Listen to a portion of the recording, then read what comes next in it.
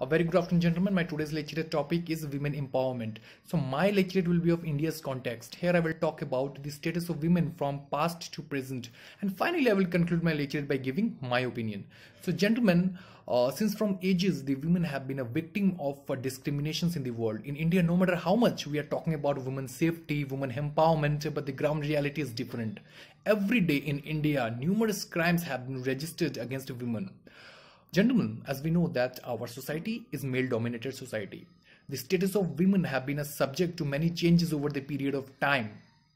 The practices like female infanticides, dowry, child marriage, and taboo on widow marriage have had a long history in India, and it is found very difficult to root out.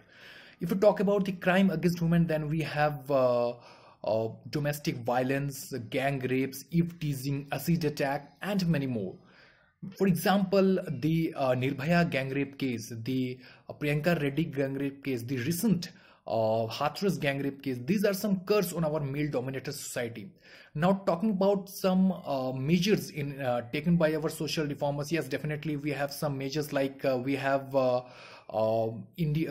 Bengal Sati Regulation Act 1829, we have Widow Remarriage Act 1856, then we have Female Infanticides Prevention Act 1870. These are some measures taken by our social reformers, and all the credits goes to our social reformers like Dayanand Saraswati, Raja Ram Mohan Roy, Ishwar Chandra Vidyasagar, and Swami Vivekananda, and many more.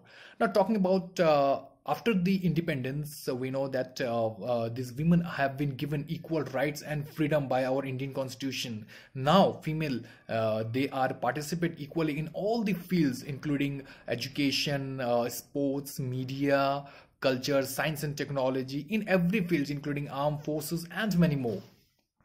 Gentlemen, as I mentioned that our government has given equal rights and freedom to women to empower them, and the best example in our India is late Srimati Indira Gandhi. We know that she is the longest serving prime minister, lady prime minister in the world. After that, we have many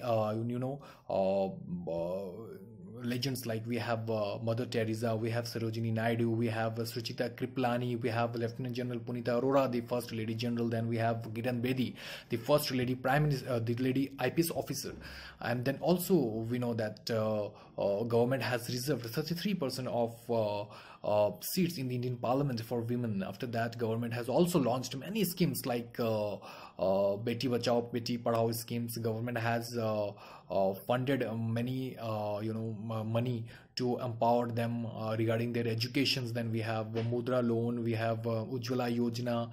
Many families welfare schemes have been launched by the government. So finally, gentlemen, I would like to conclude my lecture by saying if we want to empower our women, then first we need to focus more on their educations. After that, proper implementation of law regarding their women's safety should be made strong. After that, fast track court should be made to deal with the cases regarding women.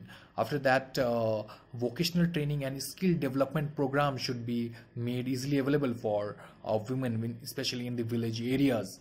After that, we know that there should be more representation of women in the field of politics, in the field of service sector, will benefit them more. After that, finally, our society plays a very important, significant role, that is to provide opportunity to the girls to get them education, and also society need to educate boys, that is need to more focus on their moral educations for the proper safety of women.